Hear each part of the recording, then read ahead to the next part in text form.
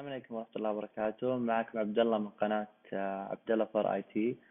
طبعا اليوم جايب لكم شرح بسيط وسهل للبرنامج الايكسبلورر. ما راح اشرحه كامل، راح نشرح طريقة نقل الصور والملاحظات والرسائل. طبعا هذه اهم ثلاثة، لانه في بعض البرامج ما تدعم الاشياء هذه، خصوصا الملاحظات والرسائل. آم، طبعا بديلة للايتونز. البرنامج يعني تثبيته سهل، مجرد دبل كليك عليه. طبعا للماك آه ننقل الابلكيشن وراح يتثبت معنا. تثبت خلاص. الحين نفتح البرنامج. طبعا البرنامج حاليا راح يكون اذا فتحته كذا راح يكون بصيغة، مو بصيغة راح يكون لله، راح يكون يعني مجاني. ما راح يكون فيه خصائص كثيرة. لازم يعني تشتري شو اسمه، تشتري البرنامج او تحط السيريال يعني عشان يجي البرنامج معك كامل كل خصائصه يعني. طبعا هنا يقول لك تحديث. ما يحتاج حتى، لانه ما في سيريال النسخة الجديدة. نحط ريجستر وانا ناسخ السيريال. راح يطلع لك سكسسفول هنا، ف وبيطلع البرنامج كامل معك. اي تمام. تمام. حلو. نسكر الصفحة هذه ونرجع نفتح البرنامج. طبعا هذه واجهة البرنامج، يعني واجهة سهلة وبسيطة. هنا مثلا الميديا تلقى فيها الصور، والداتا فيها الملاحظات والرسائل والجهة الاتصال. في أشياء ثانية يعني موجودة. ممكن تضغط أول تشوف هذه الأشياء كلها الموجودة، البرامج والفويس، يعني كل شيء موجود. عموما أهم شيء حاليا عشان ما نطول الشرح، أهم شيء اللي بنشوف كاتنج المسجات. طبعا مثلا هذه طبعا رسائل. طبعا في أكثر من صيغة إذا تبي تنقلها اللابتوب. في بصيغة التكست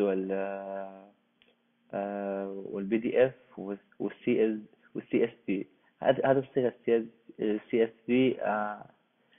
طبعا هذه خاصة للايفون، يعني إذا تبغى تنقلها الايفون ثاني أو ترجعها للايفون ما راح تشتغل إلا بالصيغة هذه. أنا بنقلها بكل الصيغ يعني عشان تشوفون بس الفرق. طبعا تضغط على يعني على اكسبورت وتختار المكان اللي تبغاه. راح أضع ديسكتوب أسهل لنا. أسوي سيف. هذه انحفظت.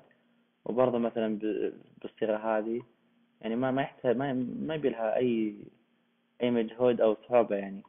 والبي دي اف برضه في الديسكتوب اكسبورت. هذه الصيغة ثلاث. طبعا تكست نفتحها نشوف مثلا راح تجيك بالشكل هذا. وبرضه هنا لو تفتحها شو اسمه بصيغة البي دي اف راح تحصلها كذا. يعني طريقة النقل مرة سهلة وما يحتاج لها شرح، بس حبيت أوضح يعني. وبرضه مثلا عندكم الصور. صح. كل هنا نفس النظام اللي هو اكسبورت. وبرضه ممكن تنقلها كلها. تسوي اكسبورت أو تنقل كل الملفات بالصيغة اللي تبغاها. أو مثلا أنا نبغى الصور، نروح ميديا وبعدين الفوتو فيديوز.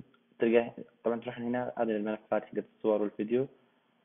عاد ممكن تنقل المجلد كامل، ممكن تنقل أشياء معينة. يعني ممكن أنقل الصورة هذه بس، أسوي إكسبورت. يعني يقول لي إكسبورت أول فوتو تو فولدر، يعني ينقل كل الملفات الموجودة، كل الصور عفوا، للديسكتوب.